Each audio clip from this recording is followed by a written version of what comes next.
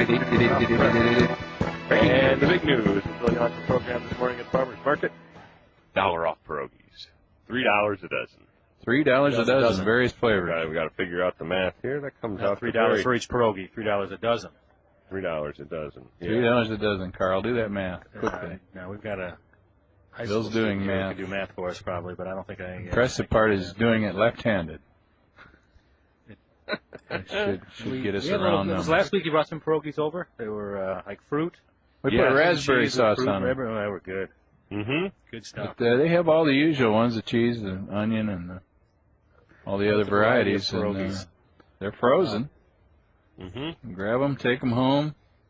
Well, this could take us Bill will come up with the unit price here for you in a little while. 24 cents per pierogi. All right. I think that comes out to less that than equals a quarter. A pretty good deal. Yeah, less than a quarter. A quarter with tip. Yeah. That's a bargain at twice the price, I'd say. Yes, it is. Good deal on pierogies today. Come on down and get them before they're all gone. So Carl had an exciting week this week. Carl. We here at the Farmers Market and the Bill Yohnka Show, things just go from one weekend to another, and sometimes big important things happen and we don't pay any attention to them. But sometimes big important things happen and we do. We want to talk about it some more. So Carl this week, kind of helping to orchestrate a big news event at Riverside and what's going to be an exciting addition. It will be. It's going to be a great thing for the community. We had the groundbreaking for our East Tower addition, which is going to be 160,000 square foot of additional space for the hospital, larger than the original hospital building was. Wow. And on the main floor, we're going to have 12 new operating rooms, which are going to be, of course, state-of-the-art and larger. Right now, of these 12, the smallest of the 12 will be larger than the biggest one we currently have. When they built the ORs that we're in now in the late 60s, early 70s, and one of the additions of the hospital, they didn't anticipate the space needs that we have now. And you go into the operating room now, and they look like computer centers. All the support equipment they have to go along with the surgery. So there's more room that's needed. The surgeons want to be able to almost have 360 access around, so that there's more space that's needed. So we're going to have 12 new ORs, and then also some new LDRP rooms in our labor and delivery area. As well as LDRP mean? Labor delivery and recovery. Okay. Oh, so they do it all in one room. Right, exactly. And there's also going to be a dedicated operating room for C-sections, which now we currently don't have. It's part of you have to. You just have the A and the B. It goes to the A section, the B section, the D section in your case, Paul. But so these operating rooms are big enough to operate on a Buick, then? Is that what you're probably a couple Buicks, actually. Okay. Yeah, they would be. My wife was concerned that you had enough room out there that you were going to run into the river pretty soon. No, we're going to be okay. They assure us that we're not going to have to change the name of this hospital to River Inside, but we can say Riverside. Or River's Edge. That'd be the River's Edge wing maybe on that side. And you still get the view from some of the rooms. So it's a very nice view, very, very pretty view of the river. And then the second floor will have some new private ICU rooms, as well as private regular patient rooms. That's the way things are going in the world of medical care. They are private rooms. It's, patient demand. People like that better, but also scientifically, they can show that a private room improves the outcomes. Less infection rate if you're in a private room. The psychological impact improves healing. Just to have private access, fewer medication errors if people are in private rooms. So it's certainly a better way to go, and we're working toward having all private rooms. And if a Yohnka is in the hospital, there's kind of a whole annoying crew that comes along with them, right? Yeah. Well, now that annoying crew can just keep to themselves and it won't bother another patient. It'd be nice if they could apply that philosophy to the airlines.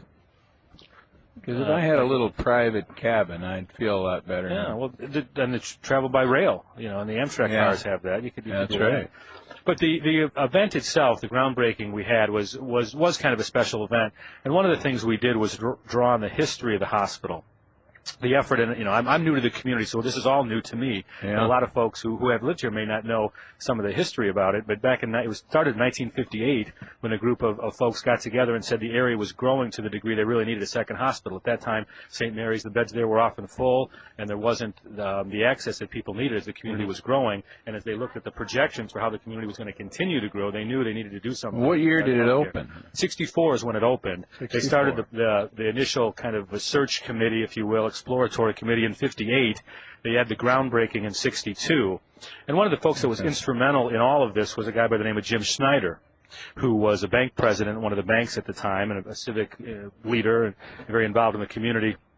And he headed up one of the committees that was searching about bringing a new hospital to the community. And he ended up being the first chairperson of the board of the hospital at Riverside. We had some great photographs of the original groundbreaking ceremony. So what we did was we took one of these pictures with the concept of kind of brought it to life. And we hired an actor to portray Mr. Schneider and kind of tell the Riverside story and talk about where we were today and how that, you know, the vision they had and how great it is to see that vision come forth and how the hospital has grown. And so that was kind of a unique way to do the groundbreaking and brought in the history of the hospital. And it really went over well.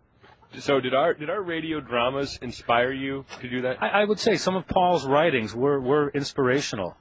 We didn't work Colt Remington into the groundbreaking. Well, no, but I'm sure you had some good one-liners there to open it up that worked the crowd. You played it pretty straight. It looked like you had a pretty stiff crowd there, just from the picture. You know, we tried to loosen them up a little bit. We had a wet crowd, unfortunately. It started raining about 15 minutes before we started our ceremony. Well, you were under the tent, though. We were under. Most of us were under the tent. We had, you can't tell from the pictures, but a crowd that exceeded the tent capability. Oh, we had a pretty good gathering. But it all went very well, and a lot of hard work by a lot of people at the hospital to pull it all together, and it came together nicely. And they were anxious to get started on the project. So as soon as we were done, they started. What's that? Was it catered? And did you bring us anything? It was. I did not, but it was. Had you been there, you would have been treated to some fine hospital catering. But that, which is very good, because we'll see next week with Professional Chef's Challenge. Yeah. Sloan is outstanding. She does a great job. That'll be our first hospital representative in this challenge. I think we'll be surprised. I think that'll be... And to wrap up, the edition is opened in the spring of 2011.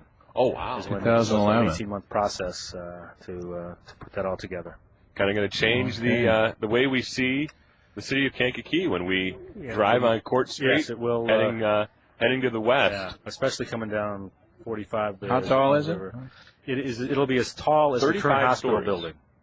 35. And this is kind of interesting too. It's actually the addition is going to be 3 stories, but it'll match up to the 5-story hospital building. The way they build stories now, a little taller, a little more support equipment in the ceilings and such. So the ceilings will be higher, and each floor will be taller. Okay, more headroom. So it is an exciting thing, and it's going to have a positive impact on the care that the community receives. Very good. All right, well, Carl, not only radio sidekick. Some people just think he's one-dimensional. You think he's also, just public relations. A lot of people think he's just an actor, that we hire for this. Yeah, no, I wish I made that kind of money. Yeah. He's a real person. And one of the guys who's making things happen over at Riverside Medical Center. Talking about the people that are making it happen. Explaining what's happening. Yeah. That's what he does. Well, that's part of it. Hey, you're listening to Talk AM 1320 WKN. Thanks for having us tuned in. We will have more about some local things going on. We'll have the Miller Hydraulic Race Report coming up at 8:15. We try to do that, the race report. Some exciting stuff going on tomorrow. Exciting edition of Cops. Yeah. Cops with a K. Yeah. Our local small-town law enforcement radio drama. And, of course, The Life of Carl for the ladies. The ladies do like that, don't they? They like Paul Carl. says, anyway. It's hard not to. Well, it's amazing, we sit here and people walk by and they ask you questions, pretty much ignore me, and all the women, it's just, hi, Carl, hi, Carl, hi, Carl. I've told his wife about this in the past, and nothing's changed. So I guess they have some sort of agreement on this. The women go for him. With more Billy Yohnka show after this here on Talk AM 1320 WKAN.